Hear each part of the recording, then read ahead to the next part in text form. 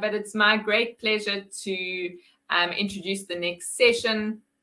And it's wonderful to have some new faces that Eventful have not worked with before. That's Pierre and Jacques from Spatial Edge, the co-founders. And I must tell you guys that your business's name has been pronounced in various ways amongst my team members.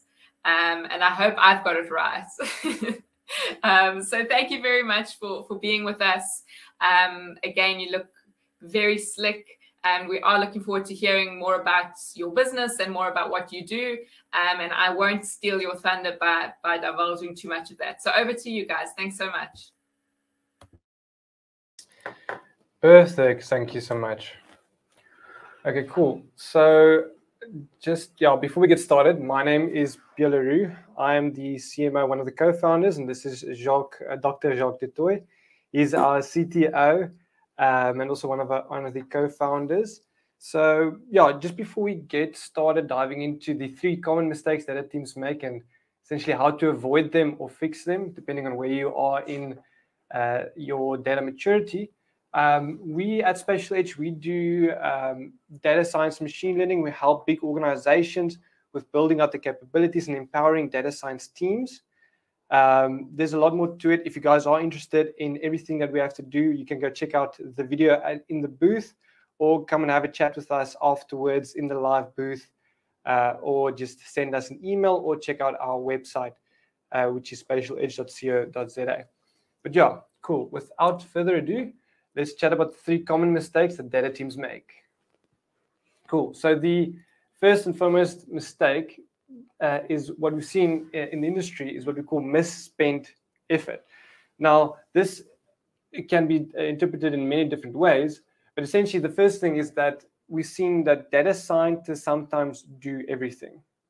Now, I mean, it's quite interesting because I think it kind of depends on the maturity of the business. Mm-hmm. And what tends to happen is when you get started, you kind of have a small team that just consists of data scientists, and you haven't really thought about some of the other roles in the organization.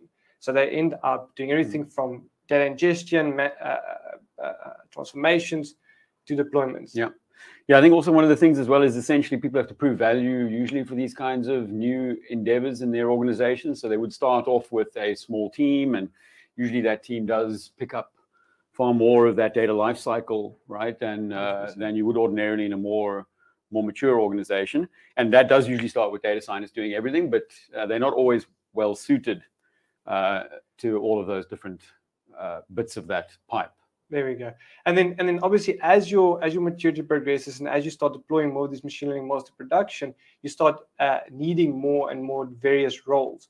Now the general way to kind of avoid this or improve upon this is then to actually start hiring some of the other roles that existed. For example, your data engineers, your data analysts, your machine learning engineers, software or integration engineers, your product owners, because at the end of the day, I guess it is a team sport.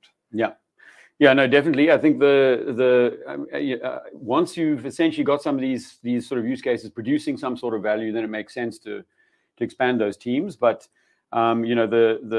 the thing is that ultimately, the data scientists who are doing some of that initial prototyping, that initial cornering of the value, proving the business case, are not always going to be the ones who are best at rolling out infrastructure, right? Or supporting data infrastructure, yes. Architecting their data in a way that even makes reasonable sense. So, those sorts of things become problematic early on. And then with these other roles that you can essentially augment the team with, you can get a much more structured flow through that entire product sort of life cycle. This actually touches quite nicely on, I guess, the data science or the end-to-end analytics life cycle, which you just mentioned, which is basically taking the data from the raw source through data engineering. So then your data scientists can start actually focusing on what they need to focus, and you've got these different roles, and they can form in different ways. I think we've seen them form where you've got areas of competency. I think you might have mentioned that now as well, or sometimes use case driven. Yeah, 100%. Yeah, but I mean, I suppose, some of the older roles that are more established, more, the data analyst is quite a commonly understood role. People composing dashboards, getting results from those dashboards, that stuff has been around for a long time. People people are quite familiar with that. The issue that you now have is that you've got a couple of these new sort of stages that have emerged, right? Some of this predictive analytics, prescriptive analytics. These things are a little bit more tricky to implement and not so well understood. So, where do they fit in? But we're getting, people have been getting there now for the last few years. So it's nicely structured now. But essentially, those roles have properly emerged. Yes. And they need support around them essentially to get some of those derived insights right into the end user's hands. It's not always so simple to explain why something has gone ahead and suggested this course of action. So there's a lot of stuff around it that still has to operate. And the thing is, though, when these teams start up, it's usually like, oh no, it's fine. We've got a handful of data scientists. We're good to go. But it's not so simple as you scale, especially. Cool. Yeah, so that's the first part of misspent effort. The second part that also tends to happen is this is a little bit of a first, we start out, we spend 3 years building out this whole data lake. Now, it's not necessarily just data lakes, but it could be anything. First, we need to kind of spend a lot of effort and time designing, having conversations about figuring out exactly what the best vendor is. And then finally, after all that deliberation, 6-7 months down the line, hopefully they end up making a decision. But what we've seen generally in this case, obviously works better, is starting with a single use case. Yeah. But actually, it's funny because there's the buy it sort of mentality, and then there's the build it mentality, and then you sort of want some path in the middle there. But we have seen this. We've seen it across a few industries, right? Where verticals, right? Where people decide, okay, we got to do this big build. We're going to invest. We're going to get that foundational data infrastructure in place, with some of these newer technologies or whatever else it may be. And then from then on, we'll go ahead and try and realize some of the value from those data assets. But the problem at that point is you've lost a lot of opportunities to prototype, to prove value. So there's essentially money on the table that you've left behind there. And at the end of it, you haven't managed to connect, from source to sink. You haven't really exercised that entire information flow. So some of the integrations later on become problematic at the expense of delivering the actual insights, right? Which was the point initially. And this is maybe where it's probably worthwhile to just say there's a little bit of a kind of a difference here, right? Because on the one hand, we have that descriptive dashboard approach, which is quite commonplace. And in this case, this is now people trying to apply, I guess what machine learning and mathematical optimization to these sorts of problems, right? So it is a little bit different. You kind of want to start to exercise that part of the process instead of halting the whole thing, because something that you discover when the product makes a recommendation drives you back into the lake, and then you say, oh, what's going on with the data over here? And that happens time and time again, right? Working with the data leads to discovering something about the source system that's not correct, or the way the data is captured that's not correct. And speaking of roles, which is not really the responsibility of the data scientist, right? Yes. Anyway. But actually, you touched on a few things there, and I think the one main thing was also having that end-to-end flow, having that early on, and almost building, following a lean approach of building some of that capabilities out for that specific use case to solve that specific problem. So you can touch I guess it's also another nice analogy where you can go wide. You first build your whole data lake. You first do all the ingestions, and then kind of you build up the stack. Yeah, you sort of stack it up. Yeah. Or you can go vertical, and then you say, look, let's focus on this thing here, and let's get the data assets that are important for this specific use case first. Sure, the first few times you do this, it might be a lot more what we call it, manual, or you might not have all the capabilities in place, but the idea is to obviously build that good enough.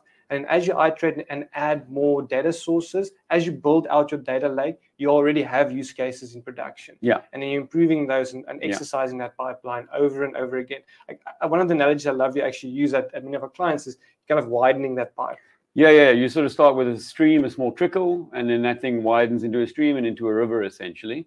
But I think that's what's nice about the data lake style technologies, right? You can essentially ingest all these data there, land them, and start to work on them before the entire, all those assets are there. 100%. I think it's probably just because a lot of the enterprise data warehouses and things have this other approach where they were always there when people started. So they really had with lakes, we don't have to work like that. You can, you can start quite early on and at least get some of those things flowing through. Of course, there's a bigger technical discussion around architecting it correctly so that you don't end up in the wrong place. Yes. But that doesn't have to prevent you from realizing value early. First building those few vertical use cases. Cool. Yeah, that's just the second one on misspend effort. And then there's another one here, which is developing highly accurate, great data products, but sometimes focusing on the wrong use cases. Oh, there's a tricky one. So what do I mean with this? This is like there's in the data science world or in this data space, there are lots and lots of different use cases that you can attack, especially, it depends also on your organization, but there's lots of opportunities to make more money. There's lots of opportunities to save money inside of the organization themselves. But then what tends to happen is data scientists or data engineers, I don't want to actually just take a dig at data scientists, so it actually feels like we're taking a bit of a dig at them, but essentially in data teams, they love, as creators, they love building these models. That's what they actually kind of set out to do, right? So they love building these models, they love focusing on these things, and they could sometimes pick up specific use cases that does not have that much business value attached to it. Maybe build that out for the next 12 months, only to realize later on, hey, this might have been a mistake. So then the question becomes, can you not realize the mistake earlier on, before you go on that whole journey of building it out? Yeah, so this is a tricky one because organizations have strategic objectives, right? Which is sometimes driven from higher up. So a lot of these teams will be approaching or trying to solve those strategically valuable problems, which sometimes are a little bit more intractable, but they're getting direction, I suppose, from external to probably that group. So there's not necessarily a business case or such an easy value case, but there's value in it from a strategic perspective to the organization. Yeah, and I think there's good data out there on this sort of thing. Like a lot of these large firms have gone and done a bunch of research there, and it's most of enterprises are using this kind of analytics at the moment and big data and that sort of thing for operational efficiency, right? So how do we take existing processes and make those better? That's kind of where everybody is. And there's a lot of these strategic goals that drive that sort of thing. We're incurring this cost in this area. Let's try to reduce that sort of cost. So the teams don't always get to choose. I think maybe what you're talking about here as well is maybe when they do get to choose more, right? Yes. And when they do get to choose, that's where the trick comes in, because not everybody has that sort of business mindset on the data analyst side. And there, a lot of organizations have worked out some cool tricks to sort of help them out. Like I actually saw one with a cool online store in the Netherlands. I attended one of their talks, and they had a really great way of ideating potential use cases in this sprint structure. So they would work for 2 weeks. They would have an initial business problem objective stated, and then the teams would set off in a large group and try and get to some sort of simple first order solution to that problem. And at the end of the 2 weeks, they would look at it and say, is this feasible? And report on those results. And then if they could make the value obvious and the implementation had some clear path, right, to the answer, then they would make it a real project. And then they would attack it. And then again, after a certain amount of time, they would check in. And so they're constantly trying to eliminate the project based on what they're observing about it, instead of kind of getting that sunk cost mentality. Oh my goodness, we've been working on this for so long. Yes. We can't stop. So so people are definitely approaching. That's a wonderful approach. Actually. Yeah, it's great. I'd love to see it. So the other things I want to mention about that as well is there's also that thing of, obviously you're solving a business case and a business problem. I mean, they're kind of eliminating all these potential options. So once you, for example, have that business case or business problem, my recommendation is generally, internally as a data team, go talk to the people you are serving. Create a little bit of a business case around it and improve the value of the business case, which is essentially what they were doing, but they were just doing it en masse, sprint by sprint, focusing on, yes, all the potential ones, let's execute and cut them off. And then obviously go with the one that works. And I mean, that's also obviously a lot easier to get budget once you've got proven a really good business value case. And you can do that. You don't have to build out the whole model deploy everything, all the capabilities. You don't need all of that. You can start Yeah. with basic proof of concepts, basic proof of value. Yeah, so I mean, I'm getting a bit of a smile on my face because it's one of my sort of little mild passions here. But essentially, this is an empirical effort, right? Yes. You know, data science and, you know, a lot of these analytical tasks that we do are empirical. So you sort of have a basic hypothesis, you set out to try to answer it or disprove it, and then you get something rudimentary working. And then you look at the rudimentary thing and say, well, can I do additional work to improve it, right? I've got these measurements now, let me try to improve it. So you can sort of iteratively and empirically drive towards better outcomes. Yes. And all along that path, you engage with the stakeholders and you take them on that journey, and that works. That actually leads me into the next one. Maybe I'm skipping a slide, sorry. No, it's perfect. Actually, messed it a little bit out. I think the slides here are... Sorry. So the next one's about few internal capabilities. And this now, when you're talking about measurements and being empirical, we've got here, it's like no or little automation, especially in the beginning, no or little CI/CD, no or little measurements, no or little version control, and, well, it's what we call laptop or notebook data science. Now, don't get me wrong. Obviously, there is a place for doing notebook data science and figuring out, developing the model, experimenting with it. Yes. It's like a little bit like almost a laboratory setting. But then once you've done that, you've got something that is accurately working and you're happy with the results. Now you need to transition to a place where it starts delivering value to the business in that production environment. Look, I'm also passionate about notebook data science, right? But I think the laptop one there is important because, I mean, nowadays, essentially so much of the data that people are working on, you know, is housed in pay-as-you-go cloud-style services or whatever else. So there is an integration cost later if you have a really great idea, which sucks on the technical side. But, you know, I think this is also one of those tricky things where, in particular, if you focus on the no or little version control, you know, there's such great tools in data teams now for people to sort of leave behind a trail of evidence, right, in the work that they're doing. And, you know, that's important on these higher order analytical tasks like prediction and prescriptive work, because, you know, people are chasing a sort of an unknown very often. And then they might be a few steps ahead and realize, oh, hang on, I need to go back to where I was working before. And it sounds trivial, but people struggle with that in these large teams where they have deadlines. So there are a few tools that try to assist people there, technologies that try to assist the teams there. But, you know, there's just some really simple process things that people can also do. And I mean, that's critical, really. I mean, having some sort of versioning approach is critical to the work. So you're just saying it's not necessarily just the tools, but just the way your team approaches it, the way your team structures the data, the way your team addresses experiments. I mean, tooling can make your life a lot easier. Obviously, there is, like you said, great tooling, but it's then also about, okay, how do we as a team now figure out? But, yes, but actually also, I think that also touches on better reproducibility.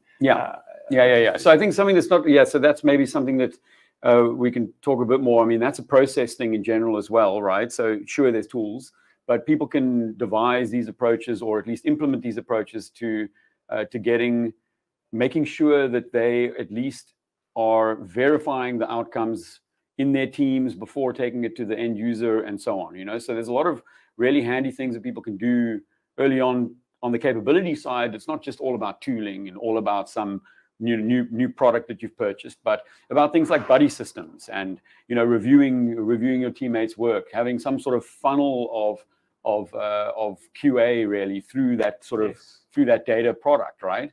Until you get to the customer. And I mean, that sort of thing can happen without a lot of this tooling, but when you start to do that more regularly and you've got a few of these models that are delivering value, then things like your automation, your CI/CD and that sort of thing becomes pretty critical, because, you know, you can't have... The data science teams are going to be stuck. They're going to be busy all the time, just fixing things, maintaining things without... and I mean, that's where the roles and responsibilities come in, right? The data scientists are there in the business of trying to sort of solve these business problems and get those insights out, right? They're not there to worry about when you need to automatically restart a pipeline because, you know, something's gone wrong in the data. Cool. I think we quickly just need to move on. I think we're running a little bit out of time. This is just a little a fun image from MLOps that I wanted to put in here as well. It's the MLOps website. I think by the maintaining it, IQ is maintaining it. It's actually just a very nice view of, for example, building out these kinds of environments. I do recommend you guys go look at that website as well if you want to learn more about it. We obviously help organizations to implement these things. But now I want to get on to the last one for the last few minutes that we have available. So for this specific one, it might be a little bit counterintuitive, not something you generally hear everywhere, but the point of building out models or data assets or data products is you're building it out for a specific customer, be that external customer, be it an internal customer, other employees inside the organization. You're building it for someone to solve some problem or to generate more revenue for the business. Now, you can obviously gather a lot of information up front, talk to the customers in the beginning, which, 100% that's what you should do. And then what tends to happen, they kind of forget about them over time. And then, 6 months, 7 months, 8 months go by, and suddenly you've got the solution, you've built this data asset, this data product, or maybe even 3 months go by and you've got this thing, now you deliver it. And now suddenly they're like, oh, hold on. One, this is not exactly what I was looking for. Two, okay, but how does this work? This is a little bit like magic. It's a black box for me. I don't understand how this thing works, so I'm not going to trust it. So if you run into all these kinds of issues, you should forget about your customer. Yeah, so definitely. I think the challenge there as well is that I think usually in large enterprises, in any case, people are quite comfortable, relinquishing some of that control to like the subject matter experts. That's quite commonplace, but having that check-in quite regularly with them leads to way better outcomes, obviously, right? Because 100%. It's one thing having the initial scoping and the idea, and this is the problem we're going to solve, and everyone gets together and they talk about it, and everyone's invigorated and excited, and then they go off and there's not really much communication again for some time. But taking people along that journey, particularly those stakeholders, means that they interrogate the results, even as raw as they may be, along that development of that product, and their insights are pretty much most of the time super valuable, right? Because they're subject matter experts. Yeah, and it's a little question that they might ask that drives the result into a better direction. And the last thing you're talking about, that acceptance of the results, or the comfort in this rather strange, complex solution, giving them decisions and direction, comes from them seeing its development, right? So taking them along that journey makes the UAT, the user acceptance at the end, much simpler and easier to achieve. Otherwise, you've got people who are trying to relinquish what they are typically doing gut feel decisions, and some people put quite a lot of stock in their gut feel. Well, most have been in the business for 20 years, 25 years. Now you're coming with a new tool, a new model for them to learn, and they're like, okay, but I like the old way of doing it. So obviously bringing them on board, taking them through the journey is amazing. I just want to, there's something that actually is quite interesting, and that's also, why do people not want to do it? And what I've seen, you can expand this if you wish, but what I've seen there is, it's very difficult if you're building something when it's not ready yet. It's like there's a few bugs here, this thing's not really working. So to then now expose yourself and show this to people. But that's exactly the right time to start doing it and getting some of the feedback, testing some of your assumptions. Yeah. Because then you can still make changes. You're not that bought into it just yet. Yeah, agreed. And then the last thing on this also is the internal champions. So it's a word we use out of in our organization, where you're building up these internal champions, creating them. What that allows you to do then is, obviously, they get sucked in, they get an understanding of what you're building, they have a lot of empathy with you as you're going through the process, and then they start advocating inside the organization for your solution. They start sharing it with their other colleagues. Essentially, that kind of, I want to say, noise or it's almost like an internal word of mouth in the organization, then starts spreading. People start hearing about, this amazing solution they got from the data team. And now other people want to start buying into that. Other people also have problems that they'd like to get solved. So now you're starting to create this pull effect where other internal teams are coming to you, asking you for solutions, wanting to go on the same journey, solving their problems. They also want to take part. And this obviously, again, but most teams do work with budget constraints, but now it becomes obvious. You've delivered this value to these people. They will actually go out and get budget for you. We've actually had a few examples like that, where the internal champions were like, we really loved what you guys built here. We actually would like to get more budget so we can do more of this, improve on this, that kind of thing.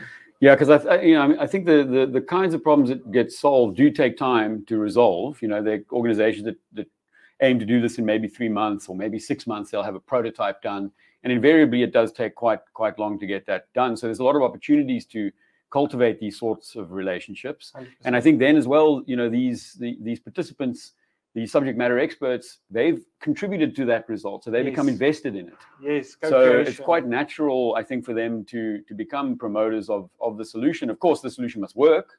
If it doesn't work, then yes, it must actually deliver some results, yes, right? Yes. At the end of the day. That actually reminds me about the I'd say the Kia effect, right? Where when you're taking part of the process, it becomes yours as well. So yeah, there's a lot of value in not forgetting about your customer and taking them with you on the journey. So this is our 3 different mistakes. I do have a few bonus ones if there is time left or time available. Oh, maybe it's actually one thing I actually want to mention on the forgetting about your customers. A good way to do it is if you are running sprint structure, scrum structure, sprints every 2 weeks. Obviously, the sprint review is like the ideal opportunity to share, but then also in between getting some feedback from them. So if you guys have any questions at this point in time, I haven't seen any questions come through, but you can. Oh yeah. Oh wait, no, that's not, I think, our session. But if you guys do have any questions, here's an interesting question from 949. Okay, what would you say are the top 3 things that create value proposition for data science and will help an organization attract and retain talent? That's I see Andrea's coming on. I think our time is running out. You are muted. Oh, it's fine. Okay, so let's quickly answer the question. great. Top 3 things to create value proposition for data science and will help an organization attract and retain talent. Yeah, wow. I mean, that last line is quite tricky because I think that's anyway where a lot of organizations find themselves now. It's a highly competitive space. We're seeing that for some of our customers. I think one of the things that really works for us actually where we tend to get involved is, you know, by improving the process and kind of distributing some of that responsibility within teams. So maybe I'm going into a little bit of detail here, but what we found when we arrive at organizations is that sometimes data scientists are almost solely responsible for the delivery of some data to an end user. And it's sure they're in a team, you know, they're all working together, but in the end, it's really comes down to maybe just 1 or 2 people. So we tend to try to create sort of structures within these teams where people are more collectively responsible. It is a lot of responsibility to be the person on the hook for data that goes out and gets actioned, and then you know, the user might come back and say, well, hang on, what's going on here? So we tend to try to de-risk things for the team members a little bit, and that actually makes them a lot more innovative and productive, and it also takes some of that pressure off. You know, it's and actually in the same breath, while taking the pressure off because you shared in the team, I also want to say that just running proper sprints and having sprint reviews and kind of having them own and be excited about the work that they're doing and seeing the value it is creating, working with almost dealing with those customers, internal customers in those sprint reviews, motivates a lot of people to do more, stay involved. And I think that will definitely help with retaining some of the talents. So I must say that just Maritza, the top 3 things. So it's quite interesting. Data scientists is such a diverse crowd at the moment. I mean, I think I'm actually, you know, I'm trained originally in this area and worked in this area for a while, and we all have different things I think that appeal to us. So it's quite tricky. You know, some people want to work with the biggest data possible. You know, other people are very interested in solving the business problems themselves. We actually got a couple of people who are quite theoretical and excited by the application side of things. So it's really quite tricky. I think usually the culture is the thing that gets people hooked, and then the way the teams operate is what gets them to stay. That's definitely what we've seen. So I mean, I think we're out of time, so I'm just going to quickly close off. Say we'll answer the other questions, I guess, in the chat. You can also come and chat to us in the live booth if you guys are interested. We'll stay on a little bit longer.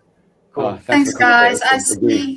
I see that Esther also asked a question that she would like you guys to answer, and I think maybe we can quickly ask that. You said Yes.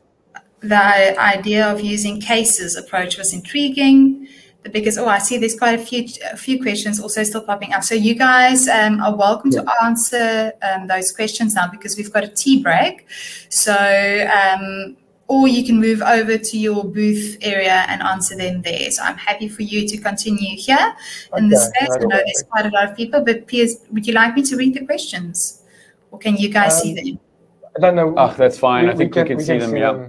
Okay, cool. So okay, perfect. So if there's a tea time for the next 15 minutes, whoever wants to stay on, we'll basically spend the next 15 minutes answering questions. Happy with that. Cool. Cool. Enjoy. Thanks. So Esther asked, the ideating use case approach is intriguing. The biggest challenge I found is producing valuable outputs early, as data projects tend to take time. Yes, that is true.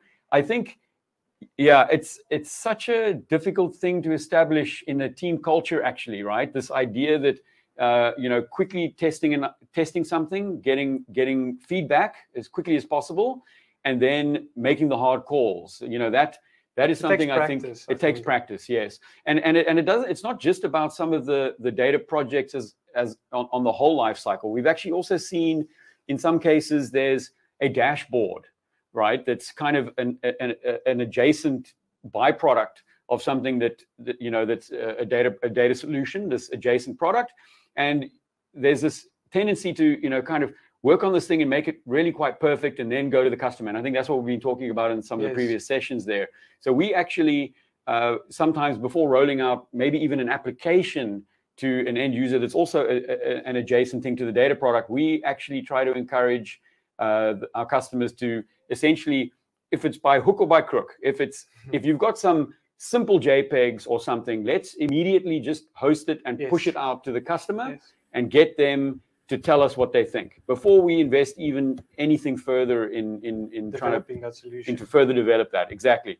But so I guess what I'm saying is that it applies to more than just these long, big builds on some of the data solutions in their entirety, but also these little adjacent things. And it's something you have to practice and practice and practice. And I think if you can get it quite organized into your team culture, that it's a good thing to remove solutions sometimes, to cull from your existing solution, then people get quite good at identifying some of that unnecessary work and just chasing to the end.